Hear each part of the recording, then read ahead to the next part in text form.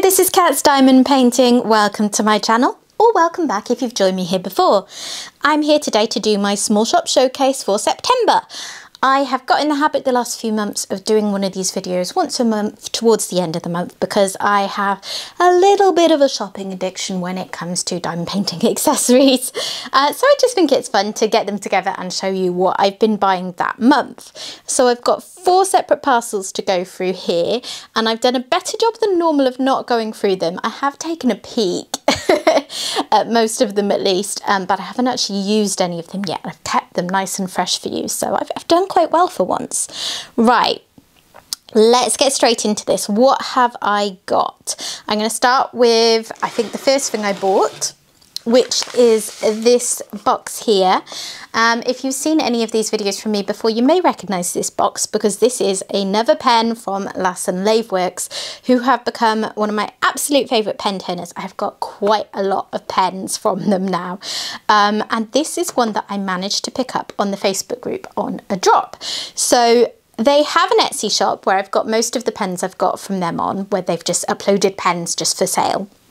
But around once a week or so, Daniel, the guy who runs the shop, also makes a series of blanks and he puts them up, and there's usually only 10 for grabs, and you just have to comment first to get one. And I have actually been successful at that a couple of times recently. It's often very late at night here in the UK and often on a Sunday night, so it doesn't often happen that I'm awake. But there's just been a couple of times recently, with it being the holidays and all our bedtimes being skew with, that I have been up at about 1 in the morning for it.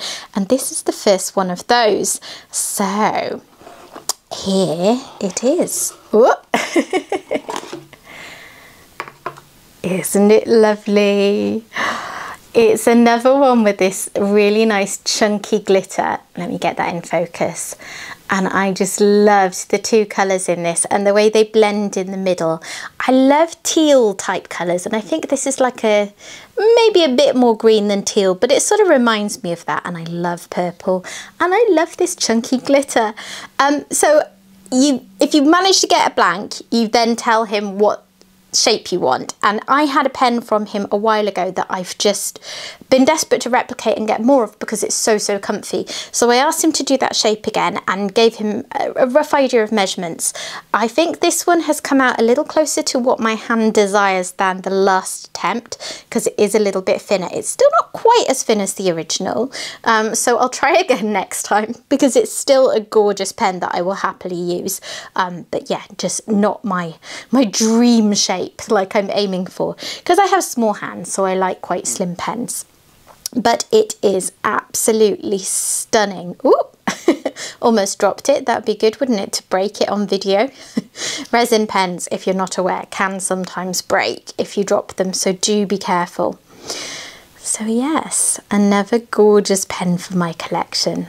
I have wondered about doing a video sometime just to show my pens, because I know some people do like that kind of thing. So let me know in the comments below if that's something that you would be interested in. There we go. I'm going to be using that tonight, I think, with one of my new Diamond Art Club multi-placers that arrived today. They brought out longer ones. If you're not aware, Diamond Art Club has been bringing out these super thin multi-placers. Let me show you one, in fact. Doesn't really belong in this video because they are not a small shop, but just to show you, they have these placers. They've brought out some different sizes. I was waiting for a 10-tick placer, and I'm very excited that these have arrived because I think they're going to make it so much easier to multi-place. The 6 placer that I have is brilliant because they're just so slim. Okay, so the next thing that I'm going to show you is, I think it was in my last video that I showed you a couple of trays I had got from Firefly Diamond Art. And I may have even mentioned in that video that I had ordered again because I really liked the trays, but I hadn't done a very good job of visualising what the measurements meant. So they were true to the size they were advertised at, and I just hadn't thought through, you know, what size I wanted. So they came out a little smaller than I was aiming for, so I ordered some slightly bigger ones. Now this box must have been on a journey because it took a long time to reach me. I actually thought it had got lost. I was in touch with them and they were very responsive. I spoke to a guy via Messenger who gave me an extra way to track it and said, you know, they had insurance, so if it didn't turn up they would be able to help me, but encouraged me to just wait a little longer. So I did, and it turned up. The reason I got worried was because the tracking said that this was at Heathrow on, I think, the 28th of August, and it didn't arrive to me until last week. So like probably took about 3 weeks or so from that. But that was nothing to do with Firefly Diamond Art. That was all down to good old Royal Mail in the UK, which seems to be having some issues at the moment.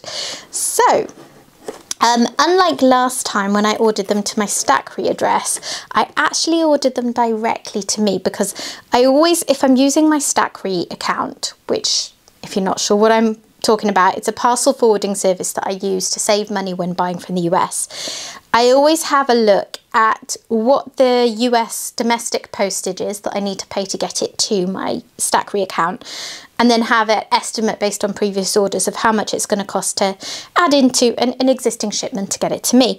And the shipping to just pay for this to come to me directly wasn't that bad. I can't remember what it was, but I looked at it and thought, I don't think there's going to be much difference, so I'll just kind of save the space in that shipment, as it were. So yeah, it did come directly to me. Didn't go entirely to plan, as just covered, but it got here in the end, and that is the main thing. Oh, sorry about that squeak. Okay, so I have an invoice here. I'll just check there isn't anything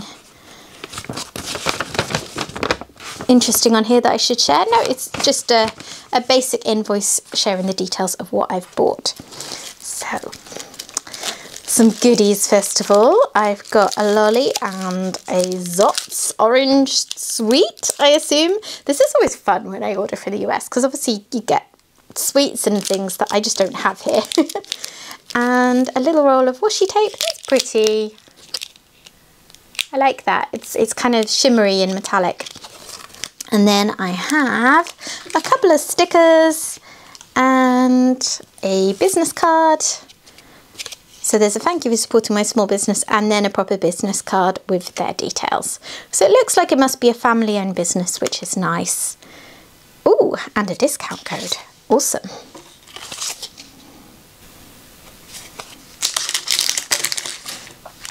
Right, so I got 2 trays, and straight off the bat they are bigger. I will say, when I look at their website, they have so much choice in tray sizes that I end up a little bit confused about what are the differences between them. So if anyone is watching who really gets what they do and what the differences are between the trays, do feel free to explain to me, because I just went for 2 that looked to be a roughly similar size, which they do indeed seem to be, and just thought I'd give them a go, because I didn't really want to pay shipping for 1 tray, so I figured I'll try a couple. But yeah, I don't know what the difference is with these, so let me get it open. And it should say on the bottom, based on my last one, which one it is. So yeah, this is a Flint X, and it's got really nice deep sides. So my last tray was like a silken filament, and this has more of a matte effect, but that's just the filament that I chose, so that's fine. It does mean there won't be quite a slidey out of here, but no problem. It's got a pen hole. It's got the little trash drill pot, I think that's supposed to be, and one of my favourite features, as I mentioned last time, was the slidey little thing instead of a stopper for the spout. I really like that. So let's get some drills in this baby. Right, I have some round drills here from my current project, so let's have a look at how that goes.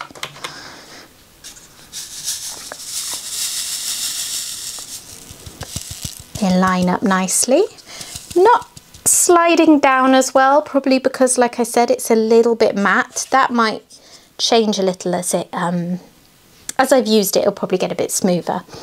But look how nicely they're lined up. Really good, actually. And I often struggle with rounds. A lot of my trays just do not deal with rounds as well. And then let me try my little pen holder. Okay. Oh, I like it. That's so handy. I do have trinket trays that I use for this kind of thing, but even so, I think that will come in useful. I like it. Right, let's test how easy they are to get out.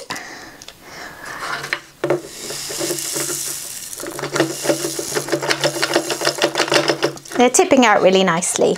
So even though they stuck a little bit when I was trying to, oh, there was just one that got a bit stuck at the edge there. So even though when they got a bit stuck when I was trying to tilt them back this way, they slid out really nicely. And what is that? Is that just, yeah, that's a little bit of resin, which could even be from my drills. I don't remember seeing it there before. So I like that one. Great size for me as well. Oops, of course I've spilt a drill. And then let's have a look at the other one. I went for 2 different shades of pink as well. I like light shades in my drill trays. I've sometimes bought darker shaded trays or rainbow effect trays and that kind of thing. And then I find it quite hard to see a lot of the colours of drills that I have. So this one is Ignite. And this one came with a lid. I cannot remember if I opted for a lid or if it just came with it as standard.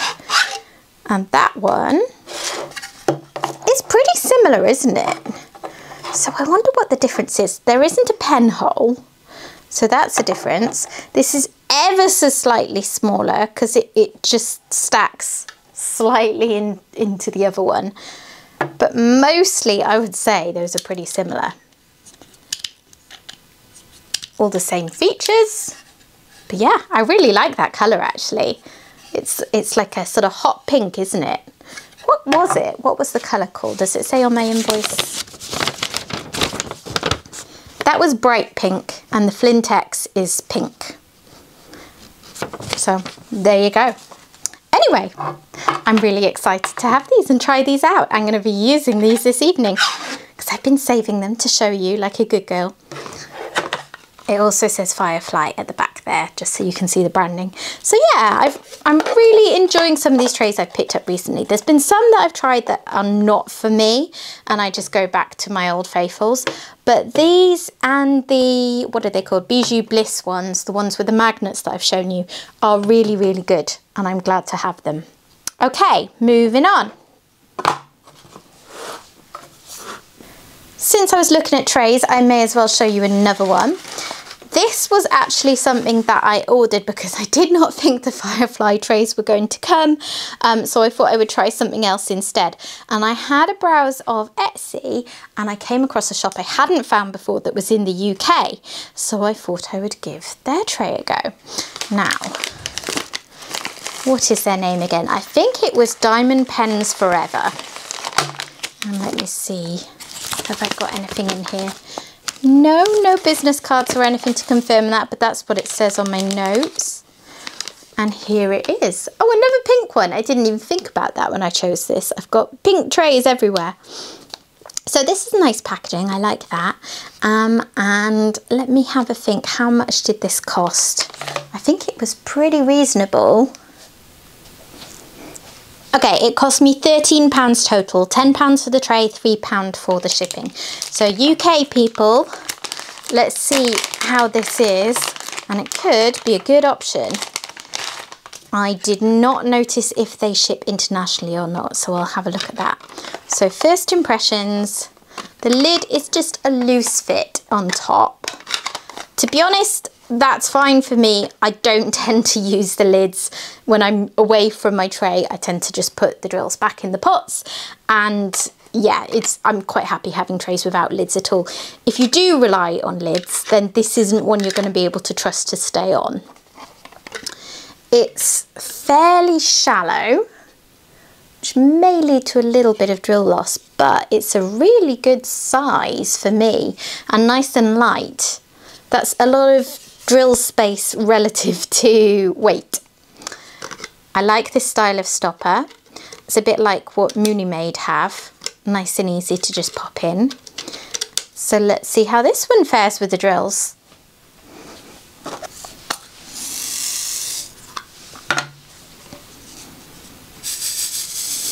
having to be a bit more careful because of the shallower sides.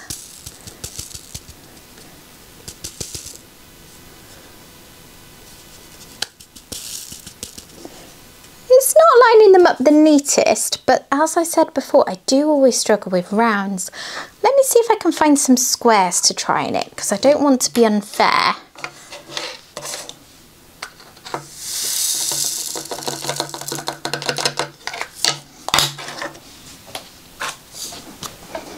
Right, I've raided another pack of drill storage and found some squares to try, so let's have a look how these do.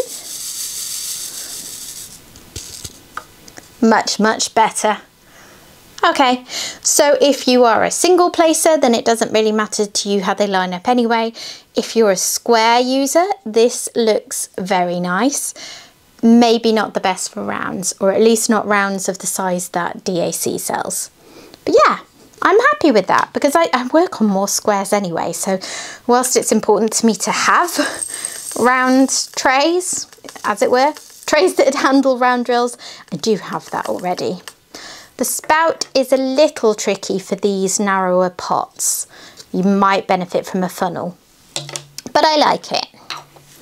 I'll give that a good try later. Oh, I always leave one drill, or so it feels.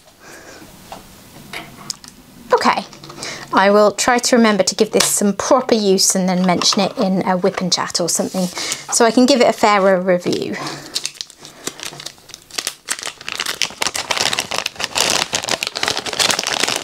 And then I have one last thing to look at, which I've been so excited to use. This is something I did have a peek at, but I haven't used it. I've got another order here from Love Resin Craft. So I've ordered from Love Resin Crafts before. I've shown 2 trinket trays on my last 2 small shop showcase videos. And this one, I think, is my favourite. A little bit of backstory. Claire over at Diamond Painting Nerd, who is a friend of mine, showed that they had this beautiful rainbow one on there. And we had a little bit of a joke squabble about who's going to buy it first. She won. Only joking. She spotted it, so it was hers to buy. But Love Resin Crafts does customs. So I ordered a custom and said I would like one just like that one that Claire had. When it came to it, she actually did it a little bit differently to make it unique. So I will show you what I have got. And why is this so big? Did I order something else and forget about it? Yes, I did.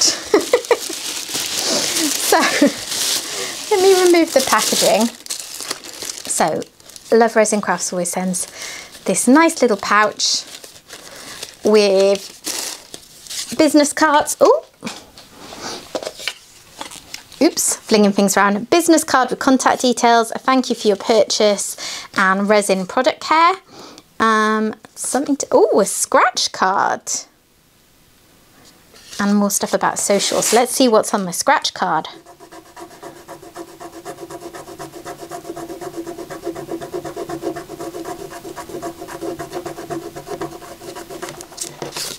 Ah, it's enjoy 10% off your next order and a code. So I won't show you the code, but that's very cool. I will enjoy using that at some point. Now, on every order I have made from Sam so far, she has included extras. She is very generous like that. And a lolly too. My son will love that. These are his favourites. So on this occasion, I have got a coaster, which is very cool. And another sweet little trash pot. I've had one of these from her before in a different colour, and I really like these, so I'm very happy with that. Now, I'll just show you quickly as they're here, because I forgot that I'd ordered these as well. This was a set of coasters that I saw that she was selling, and let me check what the price was on these, because I couldn't believe it. I remember that much. £8.95, including postage, for this set of 4 coasters. They're really decent size for coasters too. You can fit your giant mugs on or anything like that. And I'll just get one out to show you, because this isn't diamond painting related, so I won't dwell on it. But how pretty is that? It's really, really nice. I'm sure I could put it to use in diamond painting anyway, to be honest, as another kind of trinket tray or something like that, because it's a decent size. But yeah, really happy with those. But the thing that I was wanting to show you is my gorgeous, gorgeous new trinket tray. So, are you ready? Here it is. Ta-da! I love it. So the original one had fewer colours. I can't remember exactly how many. It was like 5 or 6, and it was beautiful. But I do love that she took my brief of making one like that, but actually just made it a bit unique as well. So it was my own. So I've got red, orange, yellow, 2 greens, 2 or 3 blues, and then darker blues and purples and pinks. So I've got so much going on in this. Isn't it gorgeous? Look how sparkly it is in this light. This one's going into use. I've been saving it and looking forward to using it. Really cool on both sides as well. Nice and smooth. So there you go. It is absolutely gorgeous. So do go check out Sam's shop. I really rate these. They're just the perfect size for having like your little trash drill pot and your pen and your tweezers. You know, your key things you're going to use the most often when you're diamond painting, right next to you, and kept neat and tidy because of the rim. So yeah, go check her out. So that is everything I've got to show you today. I hope you've enjoyed having a look at these with me. I will be back to do one of these again, I'm sure, next month, because I've already got a stack reorder building up. I am a nightmare. Someone stop me, but I love it. So thanks for watching, guys, and I hopefully will see you again soon. Bye bye.